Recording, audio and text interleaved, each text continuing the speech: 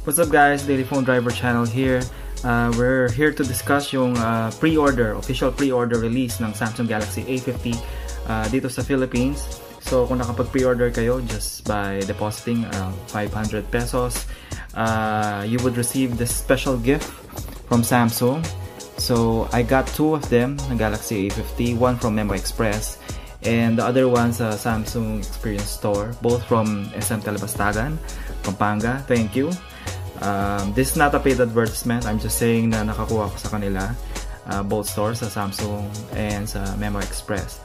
So if nakahabol kayo sa pre-order, ito yung packaging niya. So ito yung paper bag niya and ito yung packaging niya.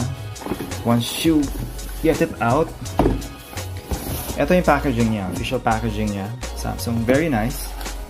Ang Samsung talaga is mahilig magbigay ng mga freebies. Sobrang ganda ng mga freebies niya as compared sa Vivo and Oppo. Lagi silang talo dyan. Sorry, talagang lagi panalo ang freebies ng Samsung. So for this one, ito yung packaging niya.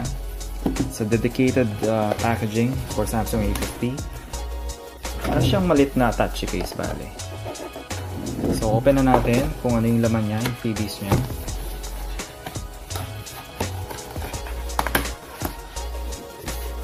There, ready to go live, Galaxy A50 PH.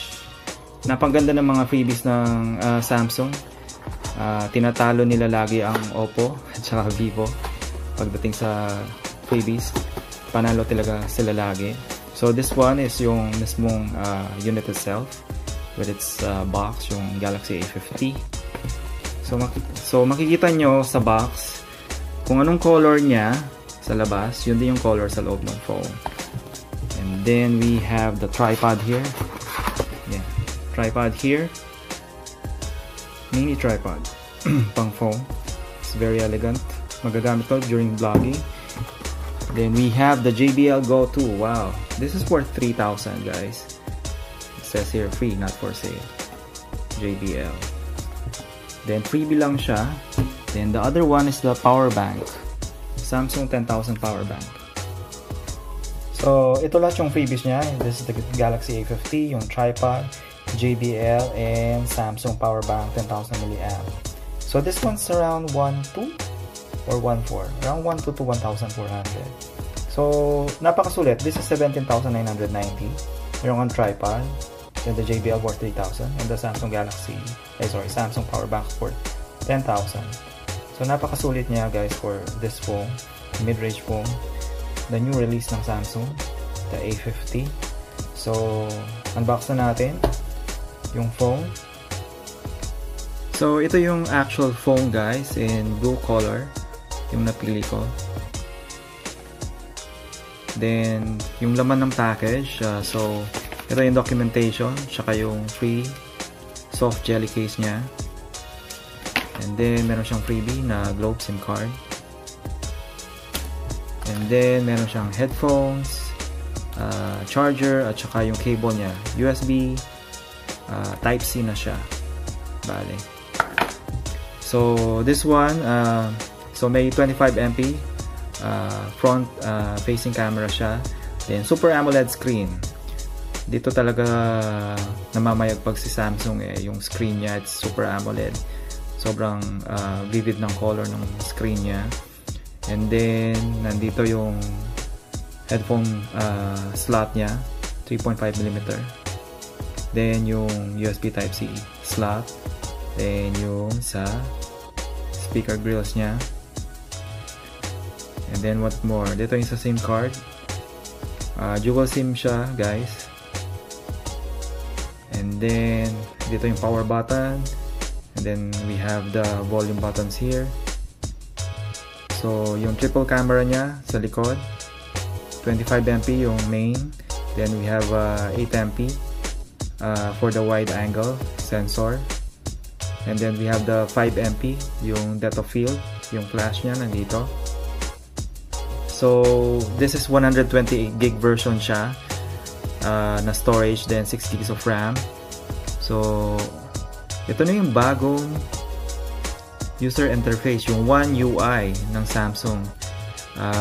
Kung mapapansin nyo, medyo lumaki yung mga icons niya. Mas nagmukhang pambata actually as compared sa dati. I'm not sure. Comment kayo sa baba kung ano yung experience nyo or ano yung tawag dito, yung feel nyo sa bagong user interface ng Samsung, kung okay ba sa inyo o hindi. And then what more?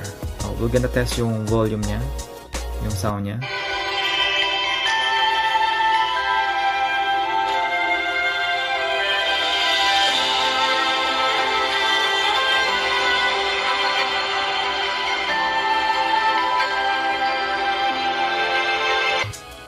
Okay, and then we're gonna check yung information niya. So yung battery information, 4,000 mAh siya guys, yung battery niya, capacity.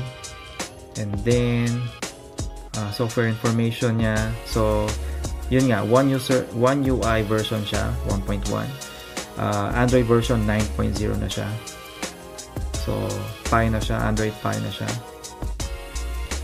So, let's talk about the camera. So, sa photos muna tayo. Ito yung standard na camera lens niya sa rear camera. And then, ito yung wide naman niya. Okay. And then, itong maliit na button na to, ito yung scene optimizer. Meaning, na-detect niya kung ano yung pinipicture mo. Kung landscape man yan, food man yan, or action detected na na picture. So nade-detect niya dito sa scene optimizer. Then doon sa other options niya, so may panorama siya, may pro mode. So yung pro mode is basically yung manual camera settings niya. Then yung live focus here.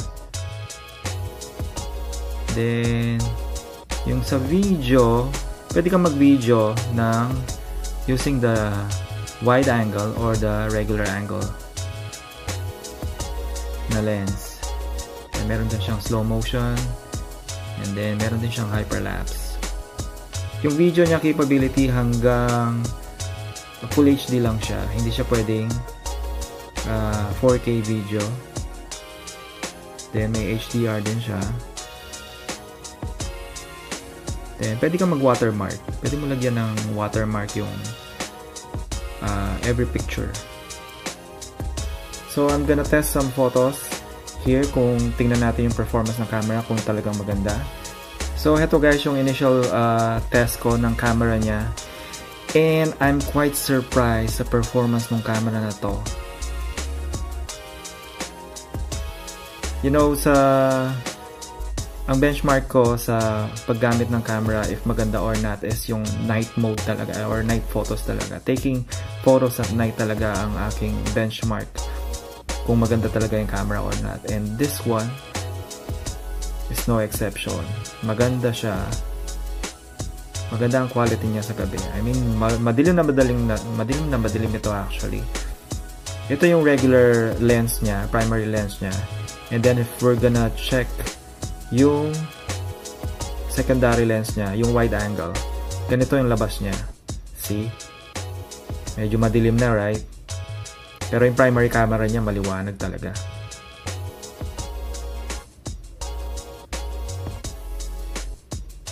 Ito yung primary camera. Ito yung secondary camera, yung wide angle. Primary camera, see? Nakukuha niya pa actually yung light. Nakakukuha pa siya ng light kahit madilim na. Ito yung secondary. Medyo madilim. Then sa selfies, maganda siya guys. As in, ma-adjust mo yung beauty mode actually. Pero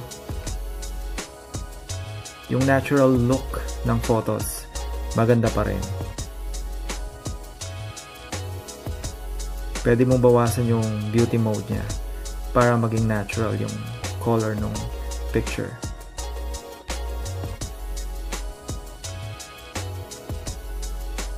So that's our quick unboxing and review ng Samsung Galaxy A50 with the official pre-order release. Nakasama yung freebies, which is yung power bank na Samsung worth 1,200 to 400, yung mini tripod ng Samsung din, and then we have that JBL Bluetooth speaker worth 3,000. So sobrang sulit. Sana nakakuha kayo or nakahabol kayo dun sa pre-order. Sayang, sobrang sayang. Ang ganda ng mga freebies ng Samsung. So thank you guys for watching, and I hope you will subscribe to the channel in support sa mga Pinoy Tech reviewers just like me. I'll see you guys on the next vid. Thanks guys.